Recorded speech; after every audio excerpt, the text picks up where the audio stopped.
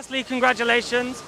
Talk to me, because I feel like from the press conference, I know your journey, that pole position in New York on debut, then obviously going to Jaguar, then in and out of the series, and it felt like it was a big weight off your shoulders. Just from a personal standpoint, just how does it feel, obviously, finally winning and getting that monkey off your back? Well, like you mentioned, an incredible journey, one that's been very painful, to be honest with you, on a personal side within Formula E. So, yeah, to finally win a race is a big personal box ticked for myself, and one I will never forget.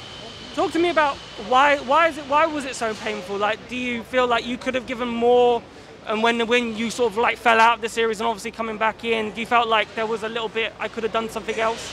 A little bit. I mean, you always blame yourself. I think a great racing driver always looks internally first, and I sometimes felt I hadn't given the best account of myself and hadn't shown the true me.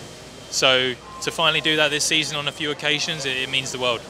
So obviously Mahindra brought you back for Berlin, and do you feel like you've repaid Bag that opportunity, that you feel like, you know what, thank you for giving me the opportunity, and this is why you counted on me? I hope so. I hope he takes that.